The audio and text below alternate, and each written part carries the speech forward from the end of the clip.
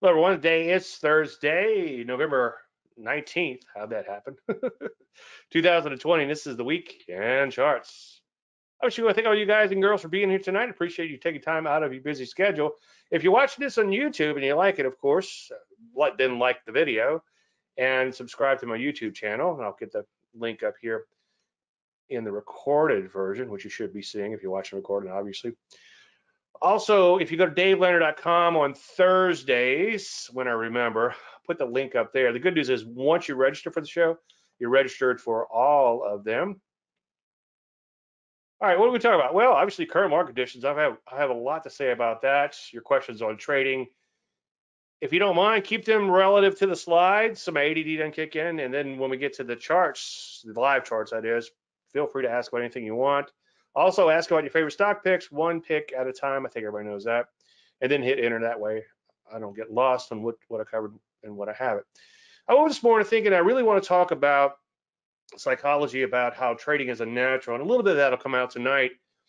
But I think it's more important to kind of make hay while the sun shines. And that's what I've been doing in my own trading lately. It's been fantastic with some of these big winners. Now, it's not always like this. I can tell you flat out. And if you're newer to trading and you came in and caught a few of these winners, then congratulations. The only thing I would caution you is that it's not always like this. So I want to continue to show you the methodology in action, especially with these recent winners in here. And I think that's important to see how it works, good, bad, and indifferent. And right now, it's been pretty good. Before we do all that, there's the disclaimer screen. I also have some thoughts, by the way, on getting better, and I think that's really important, and that's something that I really want to get deeper and deeper into, and it'll make sense towards the end of this presentation before I talk about everything. There was a disclaimer screen earlier. I could sum it up pretty easy. All predictions about the future, a lot of stuff can happen between now and then. I was in a presentation once with Greg Morris, and somebody said something as though it was always fact, and he leaned over to me and said, a lot of stuff can happen between now and then, which I thought was pretty funny.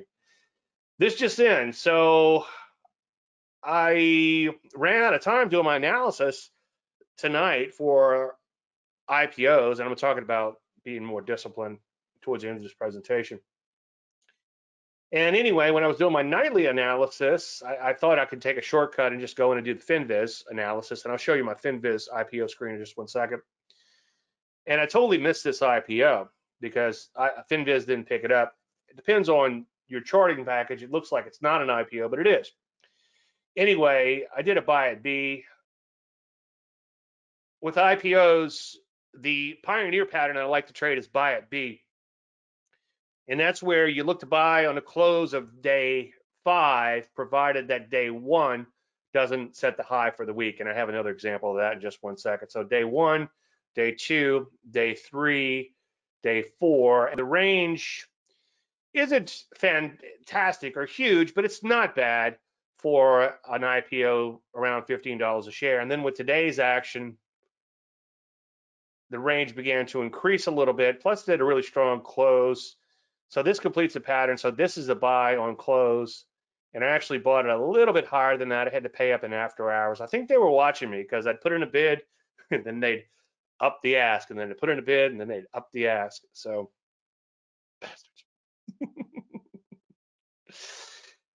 I saw somebody on Facebook said size doesn't matter until you throw your bid in or something, until you show your bid or whatever. Anyway, so I just went along that one. We talked about it a few minutes ago in Facebook, as you guys know, right around the close or right after the close when I saw it. And I noticed that I think it was John Ross. I guess when I don't know who to give credit to, I'll give it to John Ross. But I think it was John Ross. I'm pretty sure it was. Who's here tonight with us? Hey, John. I mentioned the stock already. So never say never, but my goal in a few of the screen captures, let me show you in a minute, are from either Facebook or from my trading service. But my goal is to never show you anything that I haven't already showed ahead of time. So let's talk about drawdown recovery. And one reason I was thinking about the nuances of trend following is it's skewed, meaning that a lot of your winners or a lot of your profits come from a few big winners. And those outliers are key. Early in my career, when I wrote an article for Stocks and Commodities, there was a CTA at the time that read the article, and I was thinking about this earlier today. He kind of launched my whole career. He's like, you need to get in touch with Larry Connors because he's looking for somebody to do research with him. And I'm like, I'm not worthy. And then before you knew it, I was working with Larry Connors and doing some programming and market research with him. And that sort of launched my career by accident on the educational side. I was already part of a hedge fund at the moment, but it was early on when Larry Connors picked me up, and that was a kind of a pivotal moment in my career.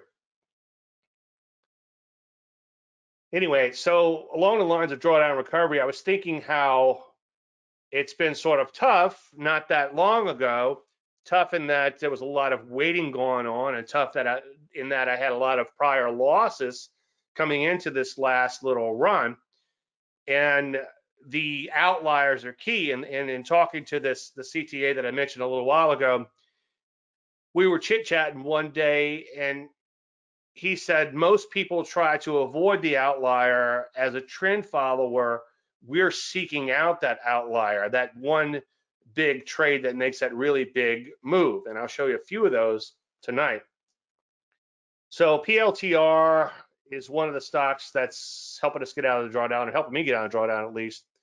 And we talked about this. You can see the Facebook group, and there's a couple of other familiar names in here, such as the first one that Mike's talking about. And we talked about this one last week. So we had 5 days of trading. The high was set on day one, okay? So if day one's the highest high for the week, and I know I beat the dead horse on this, but I guarantee you I'm going to get questions on this as soon as somebody watches this video. If high one is the highest high for the first 5 days, then it not only has to close at a new closing high, it also has to close above the day one high. So the day one high rule is in effect on this one. And the thing about buy B is, in most cases, I like to get long on day 5, like that one VRTS we just talked about. Today is day 5, okay? And if it closes at a new high, and you don't have to worry about the day one high, and the case was that was not the case in that one, then I really, really like to get long on day 5. And I haven't tested it yet or gotten around to testing it, but I think that'd be some great fodder for research. Go in and see how well these IPOs work with the buy at B pattern on day 5, when they trigger on day 5, and then I'll raise that up one notch when day 5 is on a Friday. That might be the one you're waiting for there. That might be the Mac Daddy. I just have a hunch. So here you can see new closing high, okay? But it did not close above the day one high, okay? In this particular case, the day one high rule is still in effect. Now, if you had a high higher than the day one high, like let's say day 2, then you throw out day 1 as far as the high. So you still pay attention to the close on day 1, but you throw out the high. It's no longer relevant as far as this pattern is concerned. John Ross, I brought PT. I know. That's what got me thinking about it. Last week doing this presentation, I was talking about PLTR, this same chart here, and I'm following up on it tonight. And John bought it doing after hours when he mentioned it in the show. So kudos to you, John, for not that you want to buy every stock I talk about, but kudos for you for putting that capital in harm's way. And in this case, it paid off, knock on wood. So it continues to meander. Now, the point I was going to make earlier, but I got a little sidetracked, is that ideally, again, we want to see this trigger on day 5. And I'd be willing to bet that day 5 on a Friday, again, would be the Mac Daddy. But this pattern is still very much relevant, even if you don't get a trigger really early in the process. So here we are, 1 month and change into trading, and I've seen this actually work several months into trading. Now, my intent when designing this, or discovering this, I should say, after looking at thousands and thousands and thousands and thousands of IPOs, was to get in as early as possible, sometimes around day 5, obviously, or let me rewind that, sometimes around day 5, ideally, or within the first couple of weeks of trading. But here we are a few months into trading, and I've actually seen one, I think, a year later trigger and it still worked out pretty darn good, which is kind of cool. Not that they always work out. So anyway, I ended up buying market on close. It rallies up big the next day, which is fantastic. By the way, anybody know what, let's see, November 5th, that was not a Friday, was it? Okay. So that'd have been interesting to see if that was a Friday. Day 6, I think the 6th was a Friday. And you could see there's the orders right there. 1,000 to open and 500 to close the next day. And you could see it kind of came in a couple of days and then it began to rally a little bit. The beauty of taking partial profits is you're never going to be 100% correct in the markets, or maybe once or twice in your career, but you're going to kill yourself trying to be that perfect. The markets are a very imperfect place. They're driven by emotions, as I often say, and that's something you have to accept. And that's what I've been talking a lot about lately, that acceptance. And like Yogi Berra once said, if the world were perfect, it wouldn't be. Well, if markets were perfect, they wouldn't exist. So you have to be willing to operate in this imperfect, and I don't know if this is a word, unconstructed environment where things can often be a little crazy, as you probably know if you've been trading for a day. So you have to be willing to take those partial profits, and then 2 days later, the stock starts coming in and beginning to question my sanity, wondering if I should have taken 100%. And I'm like, no, I'm going to follow my system. And then we end up with a pretty nice rally, as you can see on this one. So we add up the 2 points on 500 shares. That gives us 1,000. That's what I was looking for in the first loaf. And then on the remaining shares, you add that up times 500, and that's your open profits of 2150.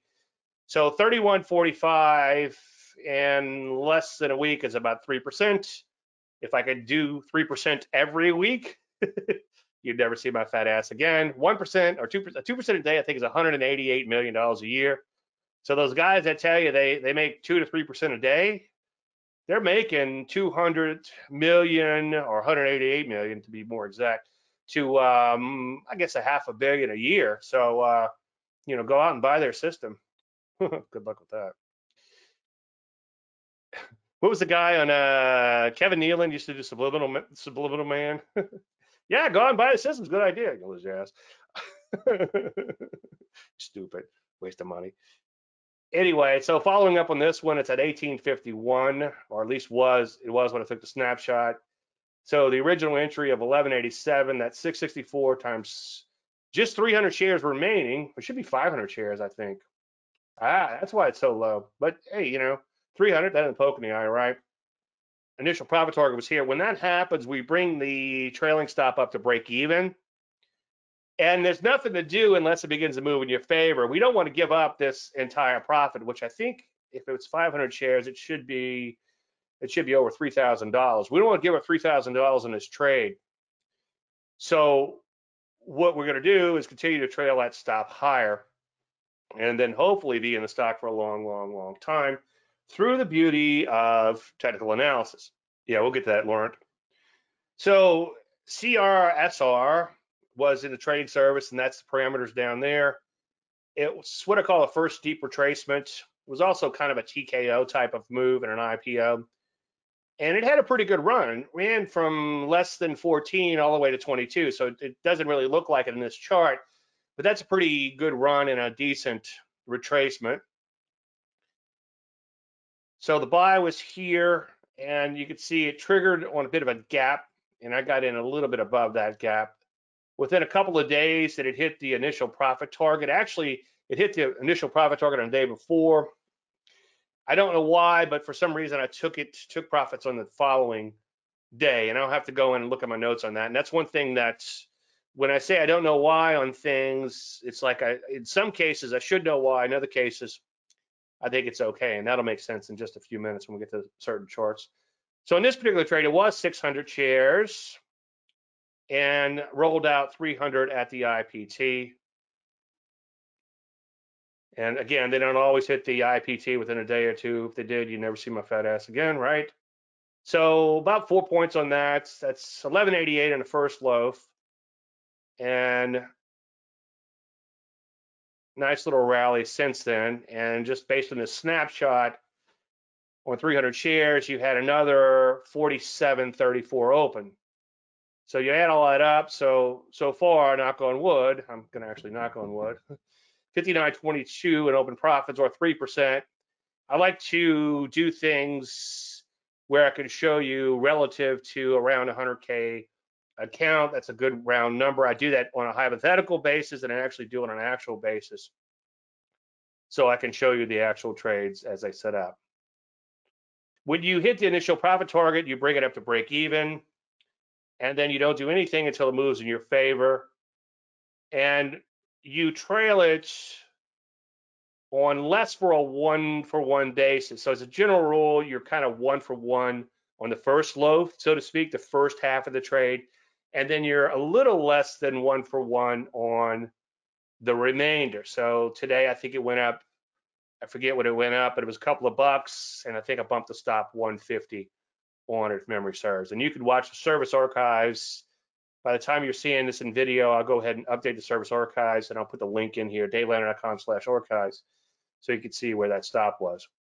So because I was busy working on my slides today, and that's something I need to work on, is getting more organized and maybe setting an alarm, I wasn't able to get my IPO analysis completed on a timely basis. So I thought I would just jump into FinViz, and that's why I ended up buying that IPO in after hours. Fortunately, or maybe unfortunately for me if it doesn't work, but fortunately that VRTS is really, really, really thick. So you can actually trade it in after hours. On a lot of these little IPOs I like to trade, the spread is going to be kind of crazy in after hours, and it's just not worth it. But this is what the FinViz screen looks like. I just set it to the last 90 days for the IPO date in the screener.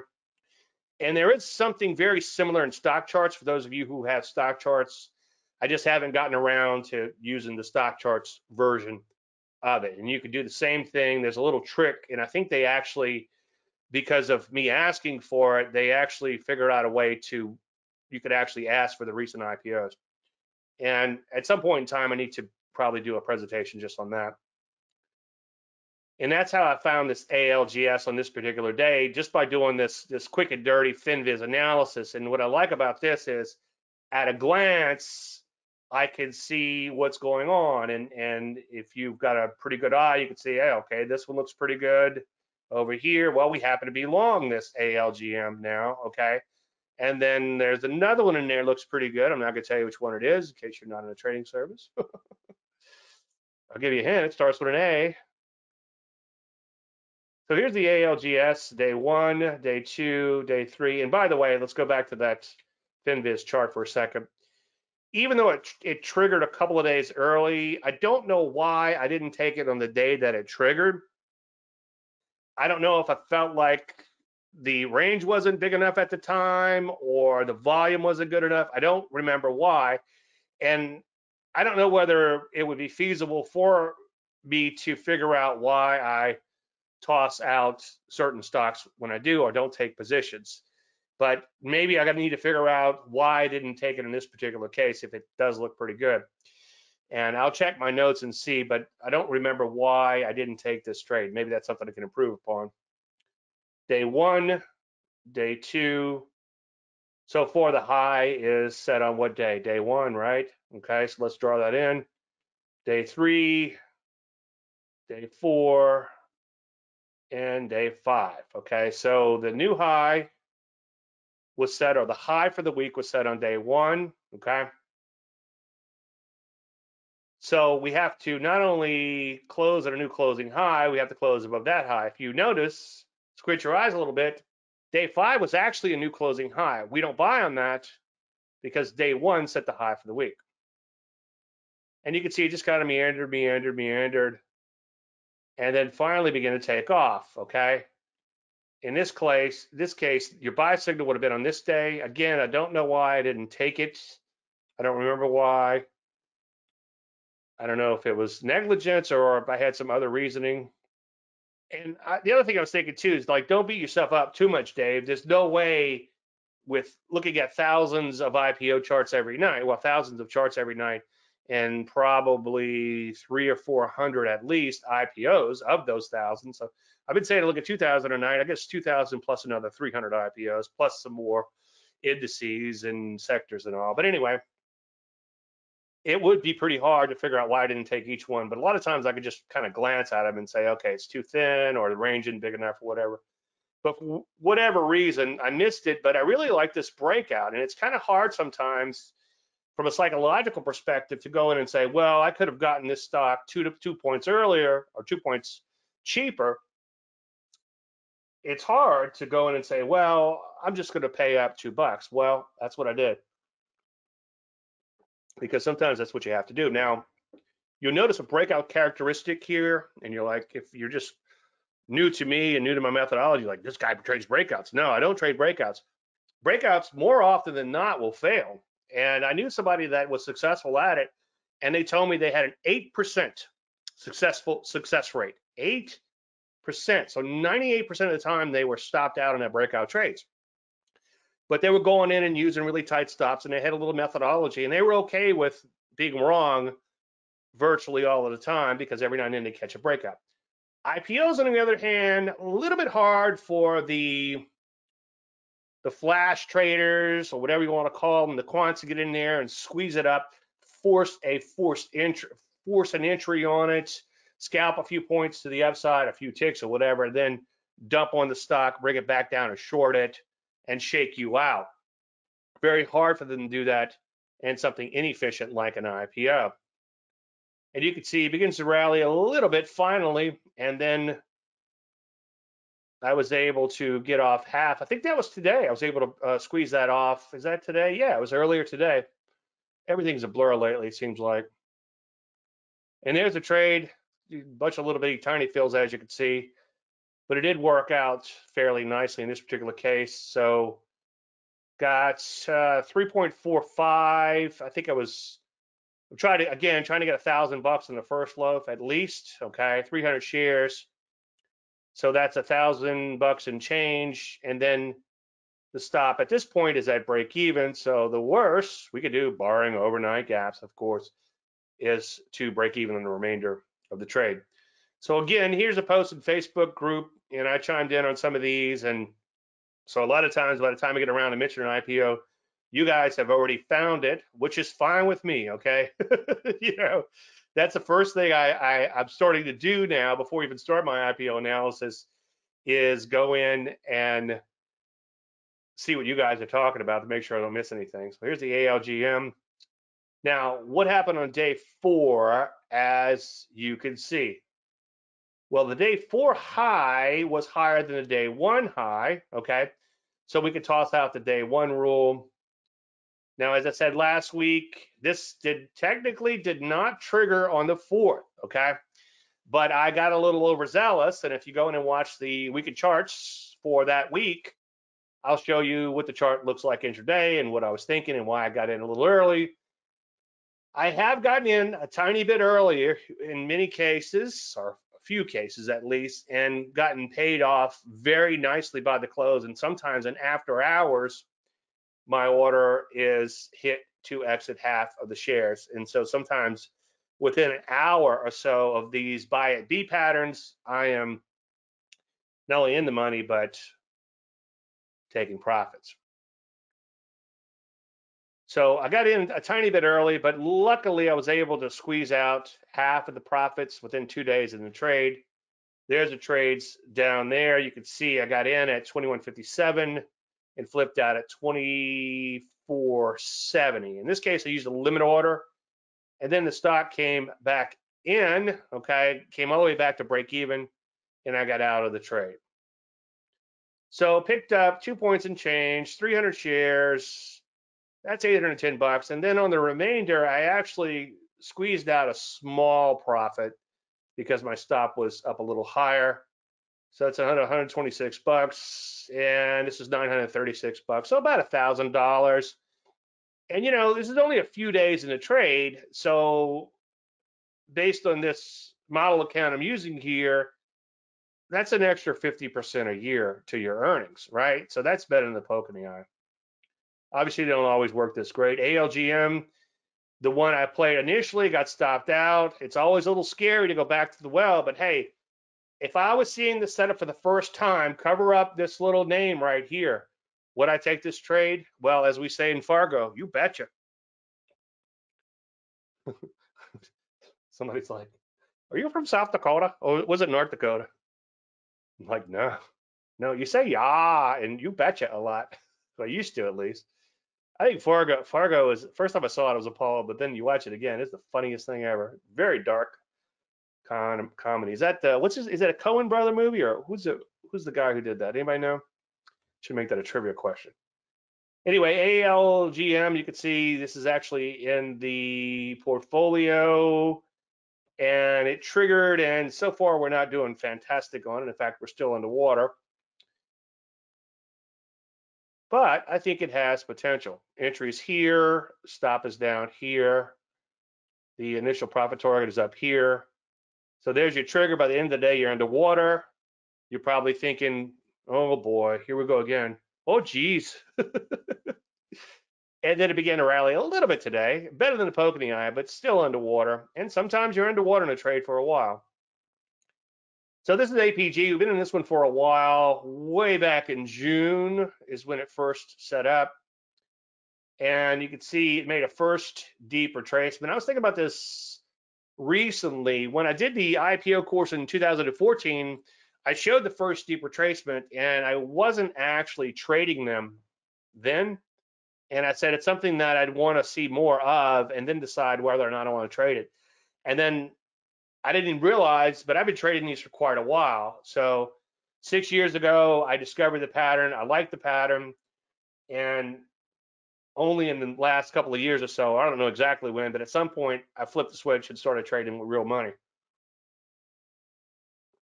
So entries here, 1220, stop is down here. It's 2 points. And then, of course, 2 points above it for the IPT.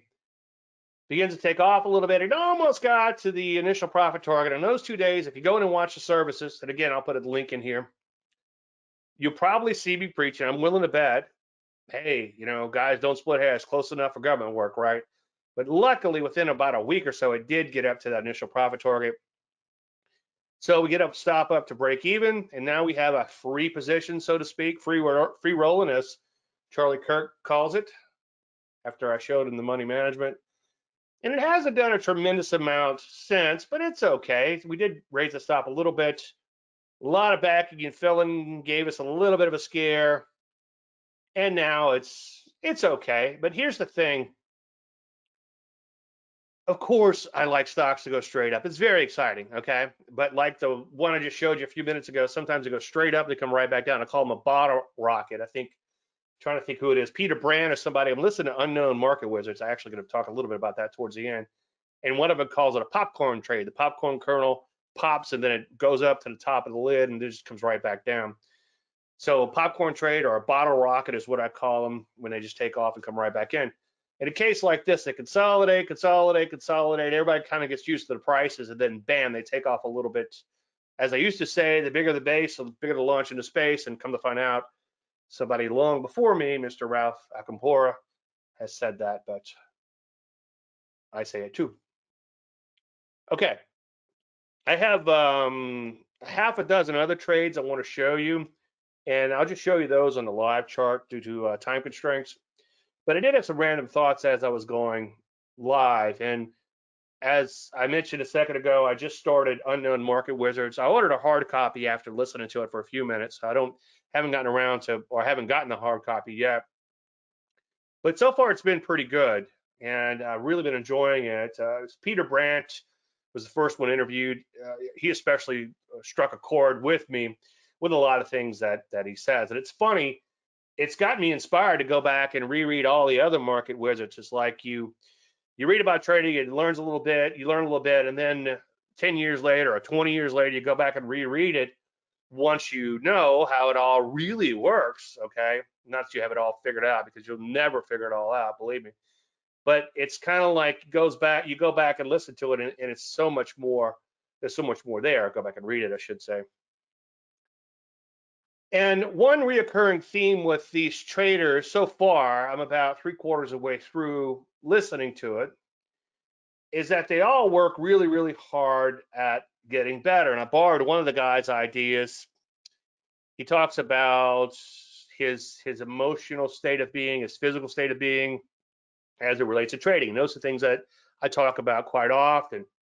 And when we talked about drawdowns a few weeks ago, initially at least, there's a monetary aspect to it, obviously, but there's also a physical aspect to it in that it could make you a little depressed. Okay, so there's actually a mental aspect to it, I should say, and they talk about your emotional capital.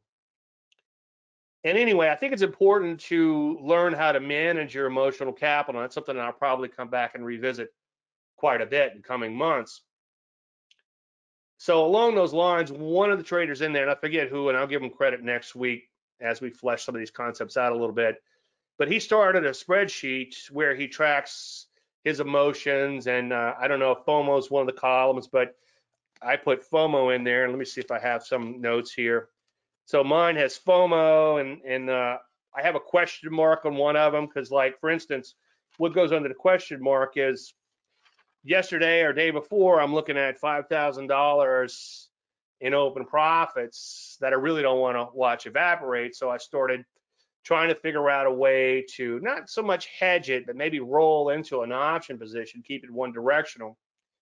And I wasn't exactly sure what to do. I came to the realization that the implieds were probably too high for me to do such a thing.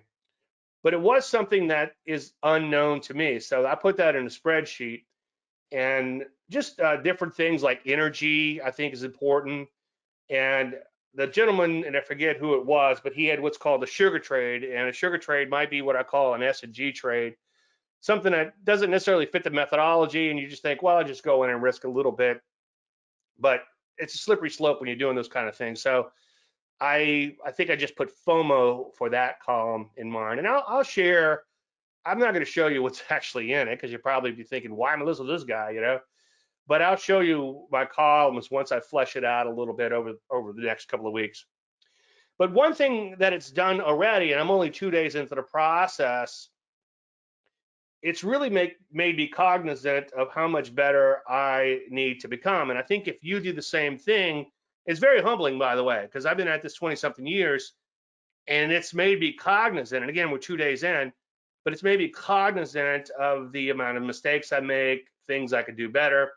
And I think the reason I'm telling you this, being so open, is that I think if you did something similar, you're going to find the importance of that. And it's the methodology is important. Don't get me wrong. And it's important to be a good stock picker, but that comes, just look at charts for 20-something years and, look at a couple thousand charts a day and you'll get better at that. What's most important further down the line, I think, is to wrap your head around the psychology in the beginning and then further into the process too. It's very important early on because the battles often win within, as you know. But along the lines of how can I become better? Okay. Well, today, or no, it was yesterday, for instance, I was busy working on something and I got distracted working on what I was working on, and I missed an initial profit target. Now, I was able to still get out and get a pretty decent profit, and I'll throw that was in CPE. It hit the profit target and beyond. And by the time I got out, it was already on the way back down, but I went ahead and got out. And by the end of the day, it actually ended lower. So I missed that initial profit target. So that was a mistake that I made. What I could have done better. Now, all I'd have to do is set an alert, or if it's a thin stock or a volatile stock that's kind of spiky, I could have put in a limit order in that particular case. Now, I know sometimes I preach that you can go in and squeeze out a little extra profit sometimes when you're going after that initial profit target by trailing a stop intraday or whatever.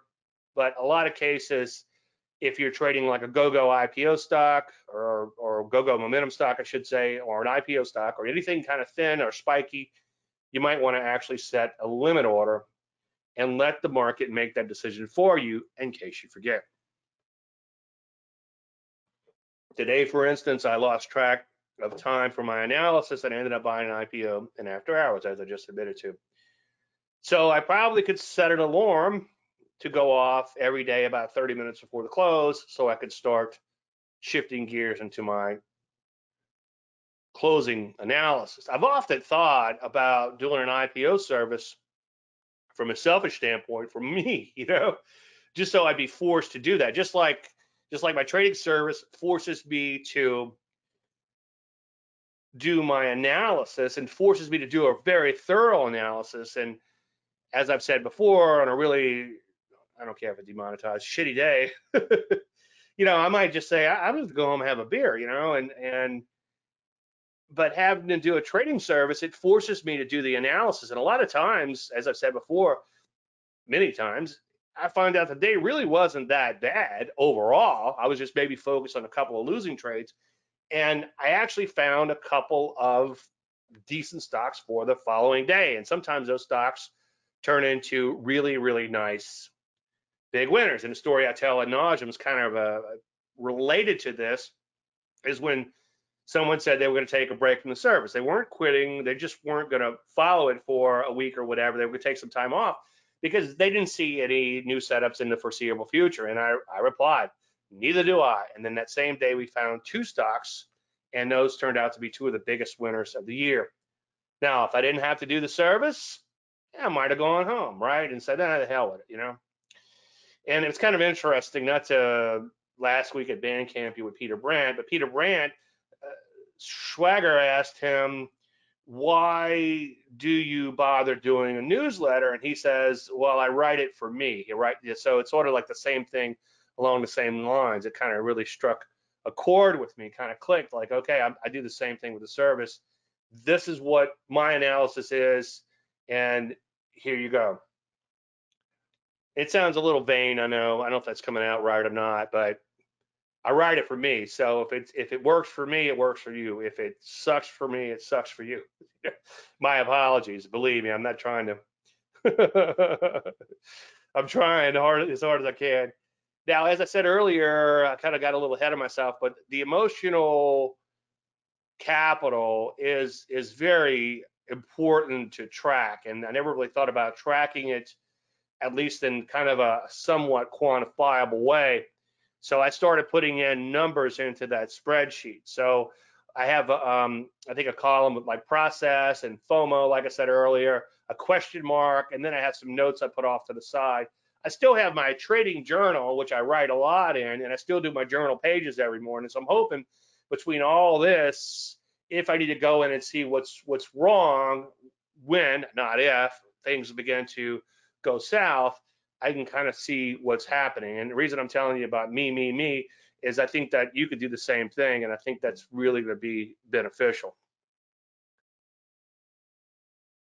FOMO is a big one, and I think that's something that I think most of us at least have to work on, and I'm very guilty of that. I watch the S&P futures all day long, and sometimes I feed that slot machine. Like Sakota once said, you got a slot machine on your desk you don't want to feed it. And every now and then, I probably fire off a trade when I don't have to.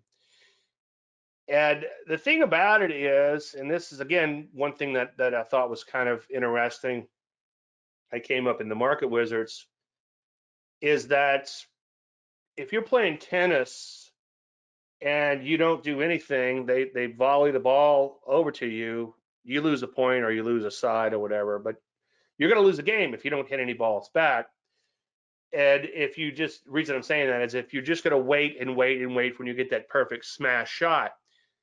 But in trading, you don't lose any points while waiting. And I know sometimes it's hard to be patient, but it's kind of interesting. Some of these guys in there, not that I would ever trade like this, but they come in every day, do all this analysis, and they're doing like an event type trading where they're waiting for the event, waiting for the event, waiting for the event, and then they go in and get their piece. They might have one really huge day, provided they're really disciplined, and then they go back to waiting. So that's even more waiting than my stuff, which a lot of times you have a lot of waiting.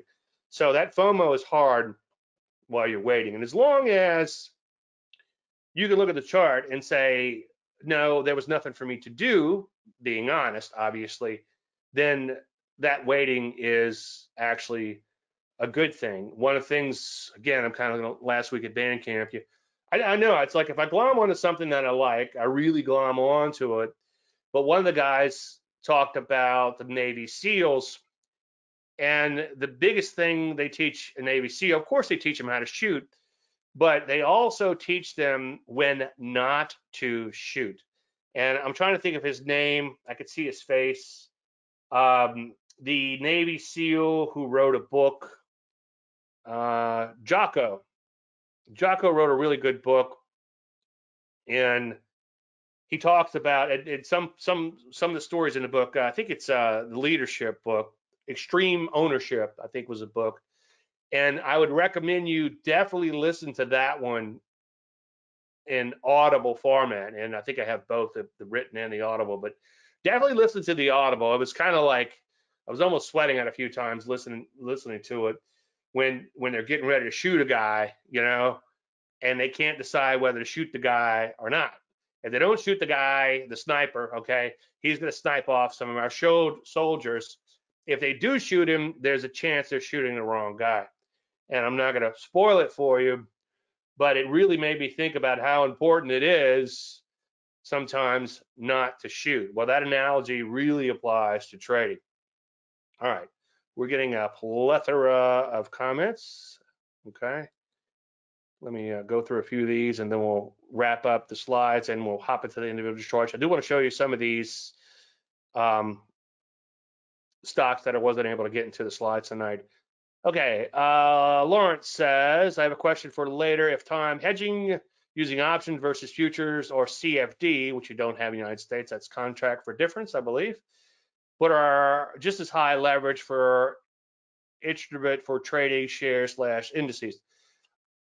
As I think I've said quite a bit before, hedging as a general statement, and that's why I wasn't really looking to hedge these positions, although it's possible if there were some cheap puts or relative cheap puts, I may have bought them if I have a really, really big profit.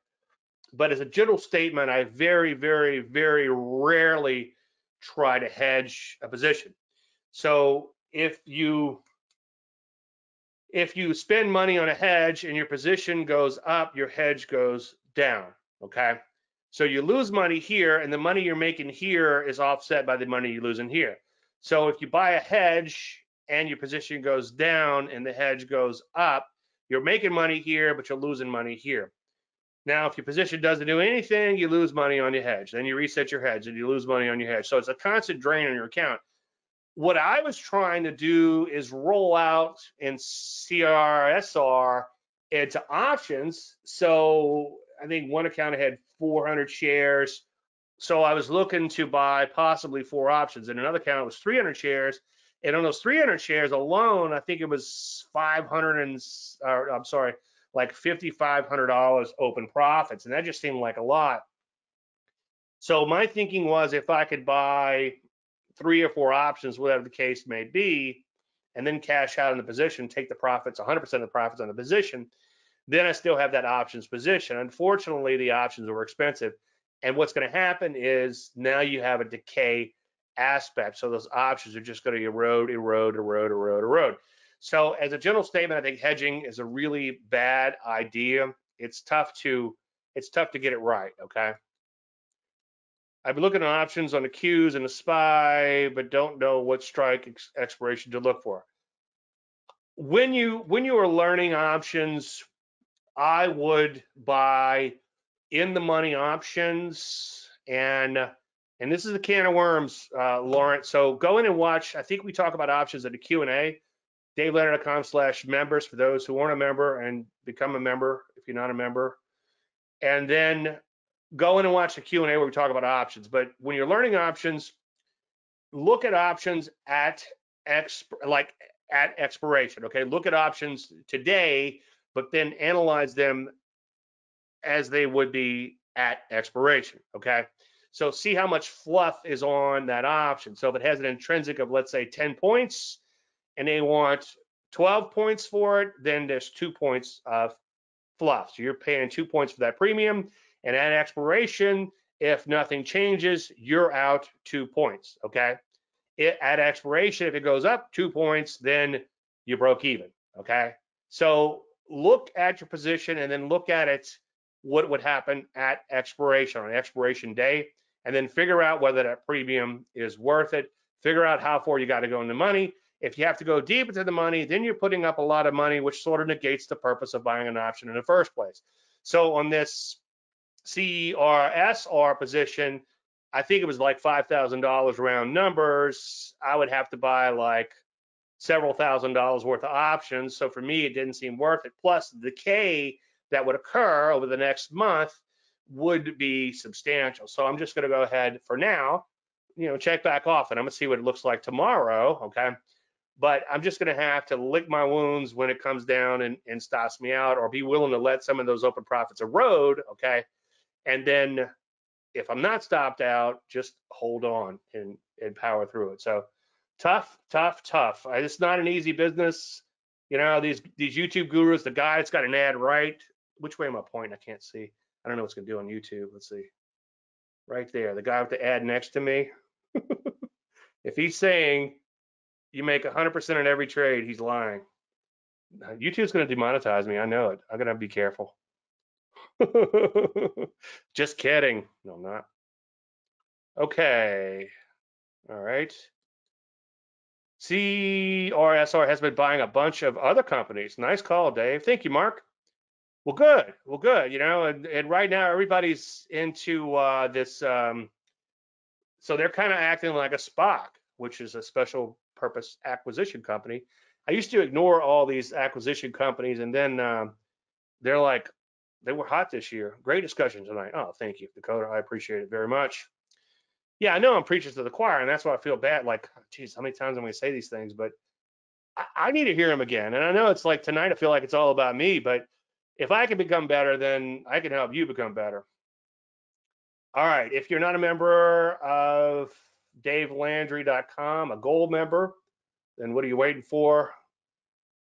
And with that, the Facebook group is free, but you have to be at least a gold member, and you can interact with other traders. The group is paid for itself for me for sure, with all these IPOs we talk about, plus a lot of other potential ideas in there. You can ask for help. Lauren, bring up your question there, and let's talk about hedging. Let's talk about using options. Let's talk about this CRSR, maybe flip it into options, maybe not, and we'll go from there. And then you can see the signs and signals, meaning that sometimes I'll throw out an ogre trade. I think I threw out Beaky yesterday as an ogre trade. Beaky, I remember Beaky. And we were able to squeeze a little bit out on that one, not enough to brag about. And then you could follow along. Sometimes trades like ogres, and that was an ogre. The Beaky was an ogre. Okay, let me shift gears here. Excuse me. And I want to show you a couple of these stocks real quick. And then if you guys want, you can start asking about individual stocks. And then after that, I want to go through the market, show you a few things, and then getting hungry. Let's see, let's go here. And then we could take a look at your stock picks. Okay. So PTVE, this was one we talked about in the Facebook group. I wasn't crazy about it, but I finally caved in and ended up buying it. And then it imploded a little bit. This was a buy at B, and I think I bought, for some reason I bought on this day as opposed to this day here, and I'll double check that for next week. But it doesn't make a huge difference. But I was able to take partial profits up here. Okay, so my stop is at break even. Notice I took a little heat on the trade. Trust me, you're going to take a little heat on the trade. I know a lot of people say if you're not profitable right away, get out. Well, I hear them and I understand what they're saying. But the flip side of that is if you're trading a trend following methodology and you miss a couple of outliers, okay, then your performance is going to be mediocre at best. And it seems like a lot of trades go against you. I know I showed you a few tonight that have worked just swimmingly, okay, from the get-go, but that doesn't always happen. And that's why I was going to name tonight's presentation and last week's for that matter. These are the ones that we've been waiting for. Now let's take a look at a couple of more of these just real quick. SQZ was another one. Now usually I'm either all in or not, and this is one that I ended up with a small position on. I just thought it was kind of extended over here, and this was a buy at B. We talked about this one in the group, and then I was able to take partial profits. And here's something that if I was doing this a few days ago, I'd put a question mark in the let's get better column, because this thing was up like 6 points during the day, and then it came back in. Now I had just a small position left, so I really didn't worry about it too much. But I've been thinking about that a little bit lately, and ironically, it's kind of like, um, what's when the student is ready, the teacher will appear. It's kind of like the Wizards book. They were talking about violation of rules, and he was talking about if you have a small position, you're violating your rules. You typically let it ride, and then you could fall into bad behaviors. Now, I didn't do anything wrong with this position, but I think if I'd have had a full size position, watching a 6 or 7 pointer road during the day would have stressed me out more than it did in this particular case. It is what it is. It's best just to leave it alone. But this is one thing that I put in the question mark column, or will put in the question mark column. What do you do when you're up like 6 or 7 points in one day? Okay. And some of you like to scale out of a little bit, and that's fine.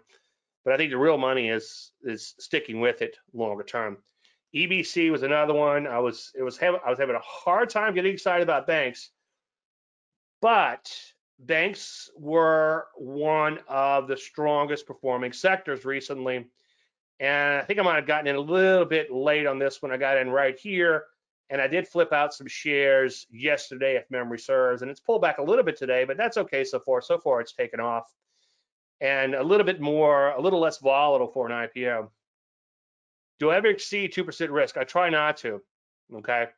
But one thing, it's an interesting question, John, because one thing that I'm kind of wrapping my head around now is that in letting some of these big winners ride, some of these volatile stocks like a CRSR, where you're 10 points in the money, or what was the one a second ago? SQZ, not as small position there, but still 10 points in the money. What could happen is your exposure increases. Okay, so say you buy a position, and let's just use round numbers. You put up $5,000 margin, okay, or $5,000 cash, however you want to look at it, and that position doubles, okay, well, now you've got $10,000 in that stock. Yeah, it's $5,000 profit, $5,000, but from a net standpoint, okay, you got $10,000 on the line, okay? So that's one thing it's a good problem to have, but it's something that it kind of all hit at once this time, where we had a half a dozen or a dozen or even more. Let's see, 1, 2, 3, 4, 5, 6, 7, 8, 9, 10, 11, 12, like 13 trades, and I think 11 out of them are all banging out that profit target and all, and knock on wood, trending nicely. So it's like that exposure is expanding, and that's something this hasn't happened in a while, so it's a good problem to have, but it still has to be managed nonetheless. Okay. CRSR, or in the video gaming space, yeah, but they also I think they're also making products that I don't know if I could lift it up on the camera if I have enough. I don't know if it'll show. They also do things like a stream deck, which I don't think I can get it high enough. I've got my wire. Some of the wires are running through my desk, so which is used by the video gaming people, but is really convenient for a lot of other purposes. Okay, you're only looking at the options on the index for hedging. Yeah, it's going to be a drain on your account as a general statement. It's going to be fantastic when things go well, and not. I do try to get a little cute sometimes.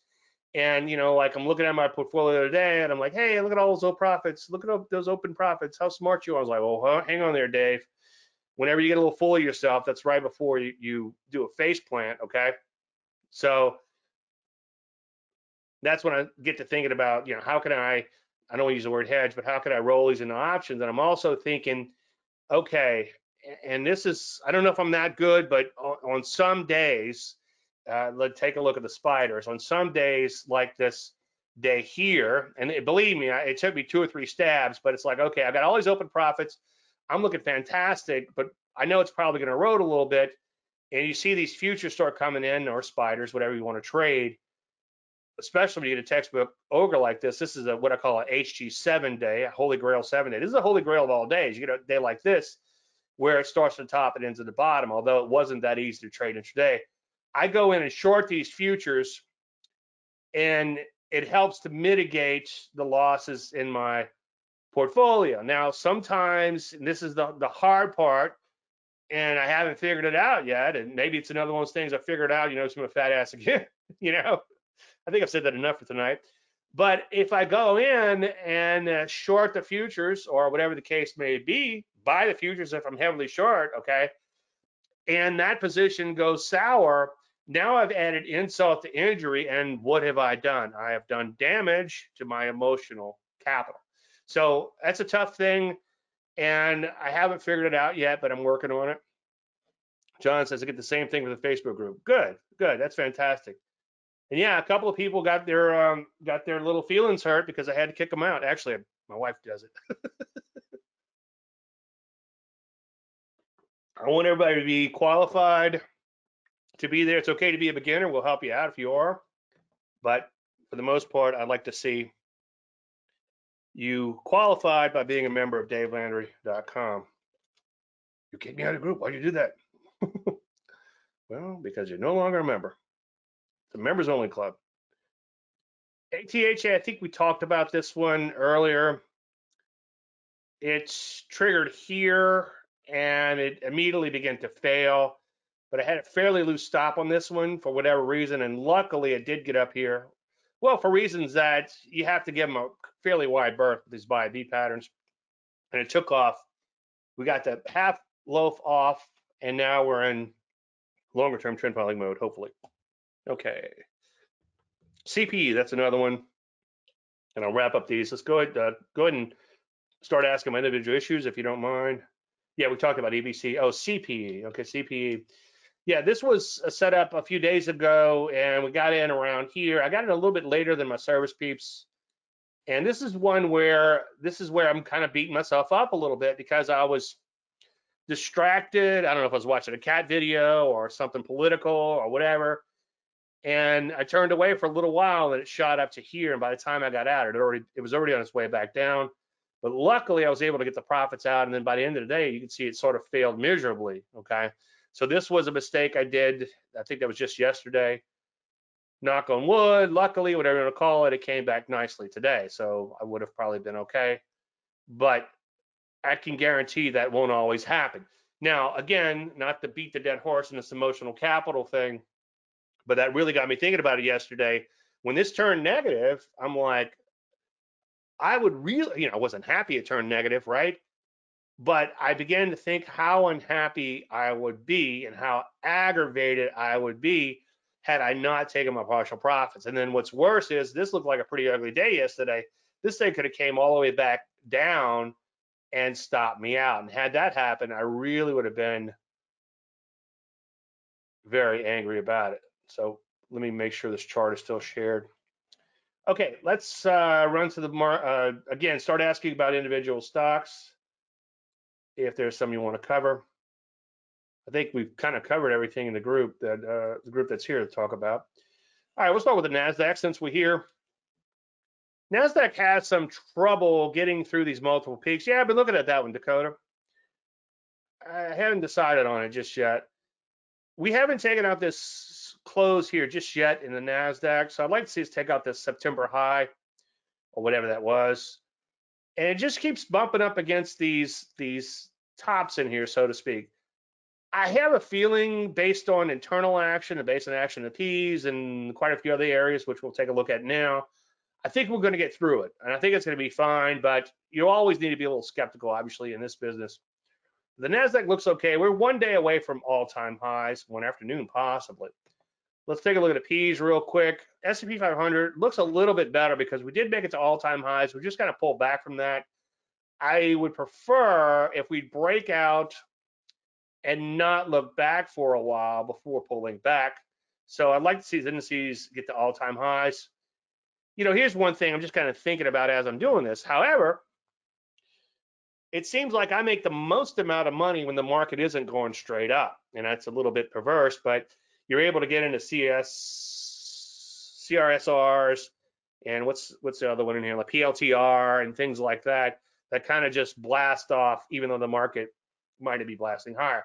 So maybe be careful what you wish for, but as far as just looking at this index in and of itself, I like to see it blast higher, not look back for a while. Rusty recently took off to the races, brand new highs a couple days ago, and a decent day today, not too far from all-time highs. So the Rusty has really lagged for a long, long, long time. and now it's really gotten its act together, and it's right off of all-time highs. So that's certainly a good thing. Gold, the commodity, doesn't look fantastic. I've been talking about this quite a bit. It doesn't look like the mother of all shorting opportunities, but it does look like it could be possibly in a downtrend. A few big updates put you back above the moving averages, and maybe you'd be okay, like we had back here, but unfortunately came right back below. What's interesting, though, is the gold stocks, they seem to know something that gold doesn't. They've begun to implode a little bit in here. You can see they're down below the bow tie moving averages, and there's plenty of Landry light, meaning the highs are less than the moving average. So gold, the stocks kind of looks like it's rolling over. Gold, the commodity, doesn't look so hot. We have a silver bug that's normally in here. I don't know if she's here tonight, but she always asks about SLV. A little bit of an open gap reversal there, down below the moving averages. They actually haven't crossed back over, all three of them at least, to the downside. But silver looks sideways at best, and it looks kind of toppy longer term. So this week, you can think about shorting it, but I don't think it's actually set up. I wouldn't personally short it just yet. I'd wait for some more of a setup. Now, as far as the sectors, some of these value areas, such as the banks and energies, have been taken off as of late, and that's pretty exciting. We're long EBC as an IPO. I think we talked about that one in the group. I hope we did. And yeah, I know we did. And then also we're long CPE in the service, so that's a energy and a bank. Let's take a look at those energies real quick. Bam. Decent day in energies. You can see they've been rallying up sharply. Bow ties have crossed over, not from all-time lows, but you can see they've kind of been selling off, selling off, selling off, kind of a Chinese water torture in here. And now they've begun to take off nicely. I'd rather a bow tie come from all-time lows like back here. Actually, in the energies, I like them to bottom out for like 4 years, and people think we'll never have another energy ever. And maybe that'll happen based on what was said in the debates. Who knows? We'll see. Gary, I can't bring up that one in this chart package, but I'll bring it up. I'll bring up the actual Bitcoin in 1 second. I'm glad you brought that up, actually. Metals overall look pretty good. So the metals are doing really well, but gold's not doing so hot. So we could see some setups possibly soon in the metals, and maybe the play, not that I would do this, but maybe the narrative, that's a word that comes up a lot in the Market Wizards book, would be to be short golds or short the precious metals and long the industrial metals. And that might be something that you guys might want to noodle with. And maybe you could do a chart in stock charts, and it would be like maybe copper divided by gold would be kind of a fun thing to do. I know you want to party with me, right? Insurance, it's an area that's been doing really well. Another one of those, I guess you'd call it a value area, but this one's kind of hung in there a little bit better than the banks. What I'd like to see is some of these areas that were previous momentum areas, like the biotechs, or biotech, I should say, the drugs. I'm always a bit of a biotech bull, so I got to be careful, not to let that sway my opinion. But drugs are wide and loose too. A few huge updates would get us out of this range, and that would be a great thing.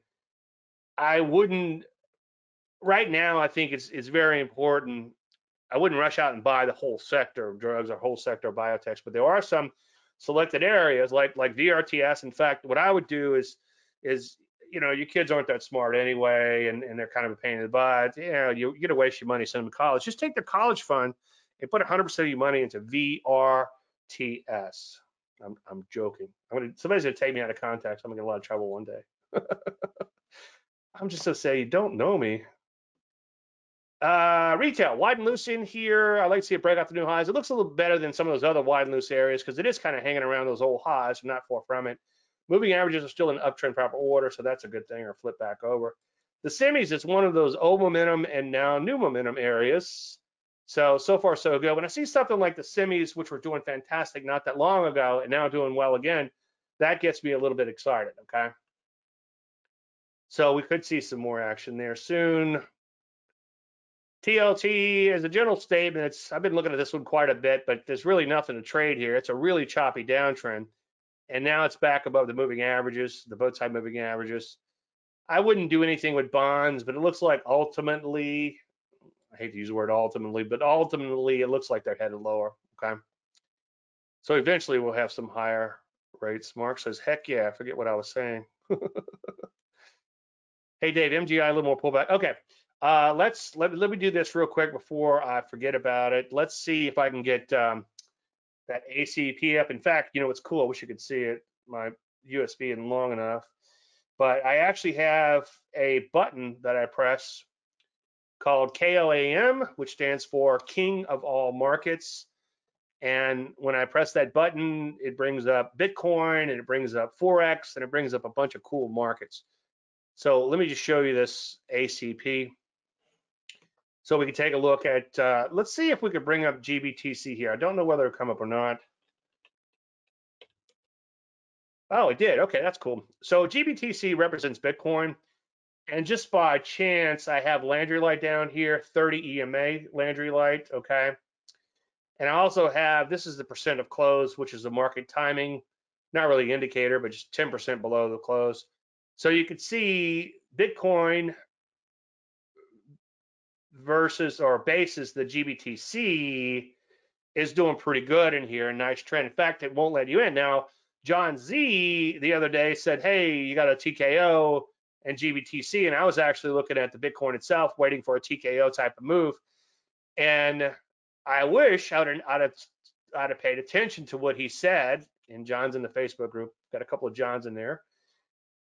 And because I think I might have taken this trade around 1750 or so, and it's already at 20. So that would have been a pretty good trade to take. So wait for the next TKO, wait for the next pullback. Let me take a look at the cryptos in and of themselves.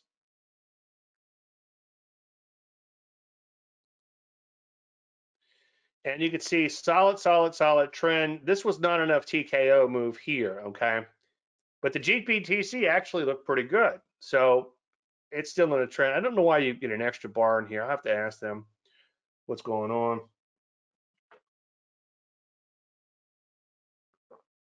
But wait for a pullback there. While we're in the cryptos, let's take a look at Ethereum.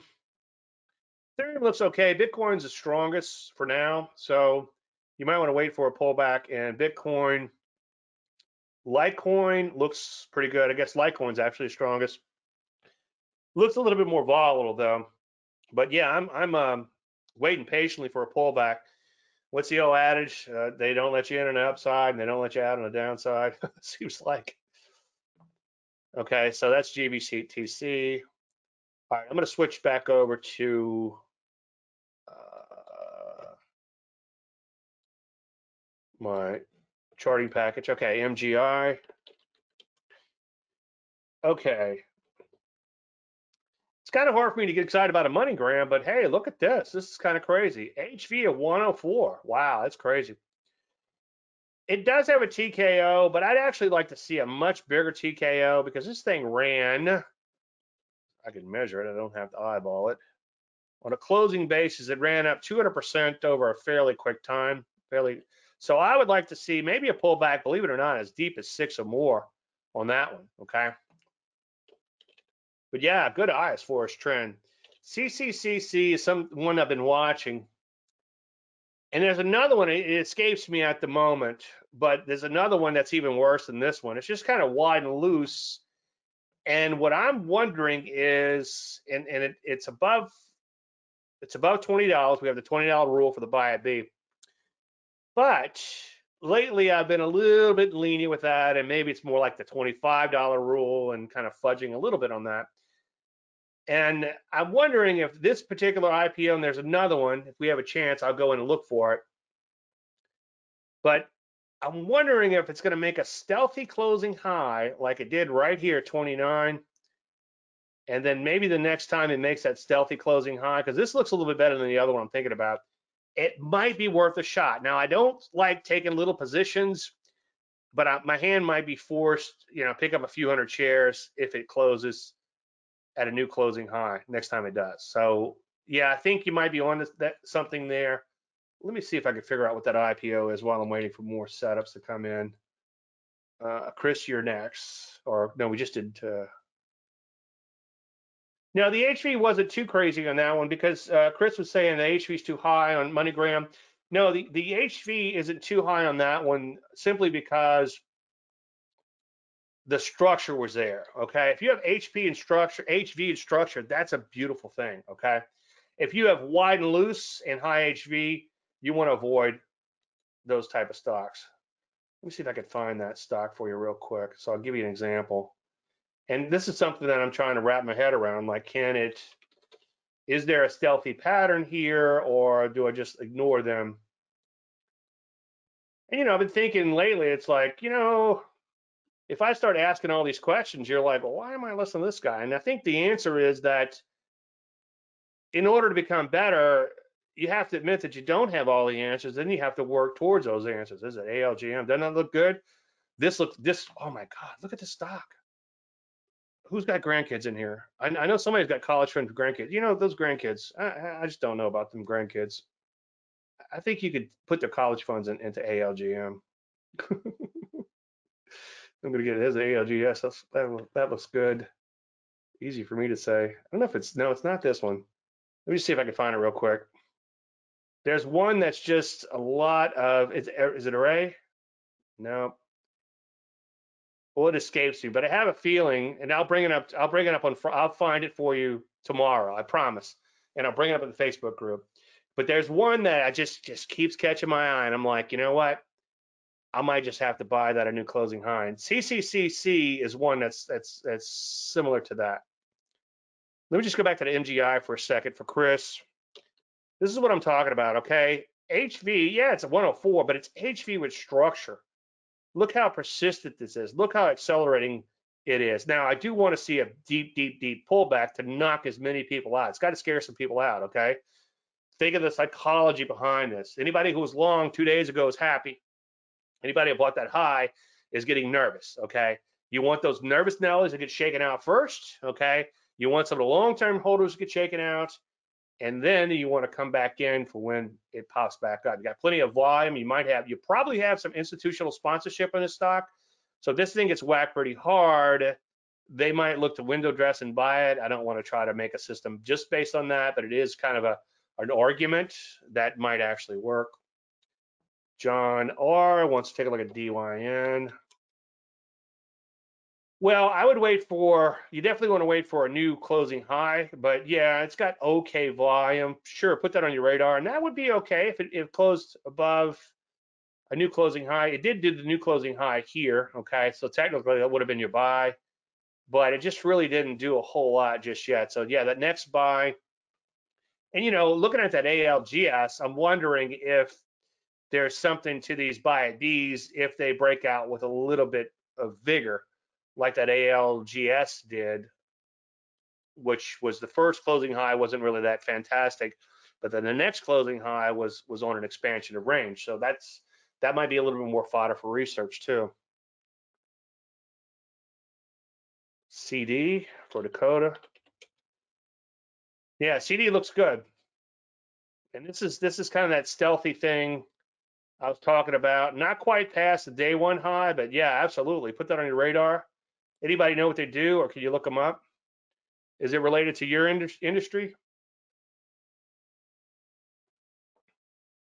By the way, anything, you don't have to say it tonight. You can bring it up tomorrow in the group, but think about it overnight. If there's anything related to your industry, please let us know tomorrow. Chinese software, huh? We're looking to buy a Chinese stock tonight. Chinese software. Yeah, this looks pretty good. Definitely put that on your radar for sure. And remind everybody tomorrow if you don't mind. DNLI. Yeah, this looks pretty good. This is okay volatility, and it's got structure. Now, my only concern is that it could be priced for perfection, okay? I would much rather something like this where you could put, is that the one? Which one is it? VTRS maybe. VTRS. Well, that's not a perfect example, but it's just getting started, okay? It's an IPO, it's just getting started. This is what you're gonna put your grandkids' college fund in, okay? The DNLI looks good, but it's really extended. It might be priced for perfection at these kind of nosebleed levels. So what I would do is make sure you have a really good knockout move, a really good deep retracement. Make sure a lot of people get taken out of it before you go to trade it. Yeah, it's probably I'm a minimalist, but I want to see some serious pullback. ARRY. Yeah, that's one we've been looking at quite a bit. Um, I can't get in. I can't buy it at a buy at B, just because of the price and all. But let's see what the volume's looking like. It's got a pretty good volume, okay? And it did have kind of a first deep retracement, like back here looked pretty good.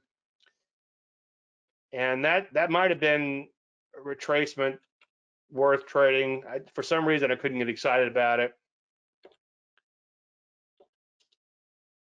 So I think what I'd do with this one is I'd wait for a break to new highs and then look to play a pullback. Okay. All right. Any more? We got a little time left.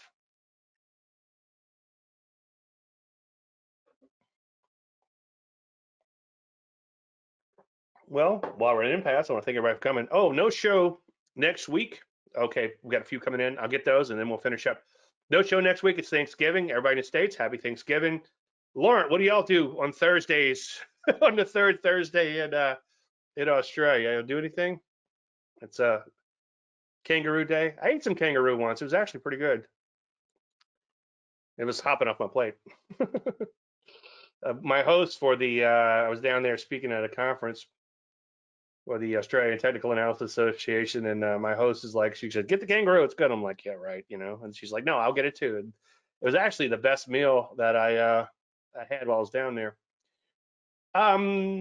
This is something that I wouldn't buy. I don't like the gap down here, so this would have to make new highs, trend, and keep on trending, and I'd look for a pullback. So, Gary, put that on your momentum list, possibly, but I would wait for a breakout in a pullback. Great class, Dave, as always. David, thank you, David. Snake season, but we don't have bears and cougars and voogers. We got a cougar. We got a cougar right there in the house. David, watch the show Alone. Oh, is there Alone in Australia? I watched some of it. It sort of stressed me out. I was watching one of them. I was getting stressed out. I forget what they were doing. They were eating an animal raw or something, or they opened it. It's gonna. I can't. I remember what it is now. It almost. I can't say they. I can't. I can't think about it. That's when I stopped watching. There was one of them that made me sick, or nearly sick. Okay, let me get that out of my head. NBCR, nah, it's too many days in the pullback. I've been able to find decent setups lately, so now can go back to kind of picky mode. Okay, if you have a bunch of days in a setup and an IPO, it's okay, but not in. I can't. Whew, wow, look at that. Tiny Elvis just jumped out of me. Look at that. Look at that stock. It's huge. Yeah, this is just too crazy. I mean, what do you do now? It jumped 30% overnight. So, maybe keep it in your longer term watch list. All right, Lawrence going to be trading down in Australia. Do you eat snakes? I've eaten snake before. Snake's pretty good, but it's bony. Rattlesnake. I'll eat pretty much anything. Mountain oysters are pretty good.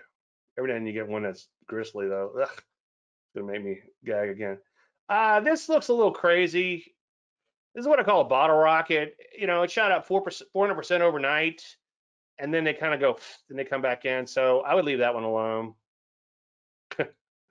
I oh man, it's the one with the porcupine. That's all you need to know. I can't watch it anymore because I'm worried they're gonna have another one like that. Exactly, misted FOMO. Yeah, you can't kiss all the women, you know, as I say, or men, whatever you're into. But if you're into both, I guess you're a greedy bastard. G Tech, stole that line from what's his name? Dennis Miller. Oh, for your friend Wayne watching the recording. Yeah, Wayne, it's a what I call a bottle rocket. Bottle rocket. If you're not a redneck, a bottle rocket's a little thing. You light it, it's kind of exciting, and then it doesn't do much. It just fizzles out. Okay. Return to Paradise. Yeah, okay, I hear what you're saying. I haven't really seen a lot of those work lately, but it might be worth watching. I forget who started the pattern. Was it you, John Ross, or John Z? Talked about a pattern where the stock shoots up and then it comes down and bases out and shoots up again. Okay, it was John Ross. Okay, it was you, John. Cool. Yeah, it's been a cool pattern. It just hasn't. I haven't seen them working lately. Okay, so we'll pay attention to that for that pattern. I wouldn't buy it now. What he's saying is you get them shoot up, then they come down. And a while back, I was experimenting with this one. If you go back and into the longer term, go back earlier this year. God, it seems like this year's been the longest year ever. Oh, but go back earlier this year, we talked about the return to paradise pattern quite a bit. If you're on Facebook, just Google RTP in the group or return to paradise. So APHA.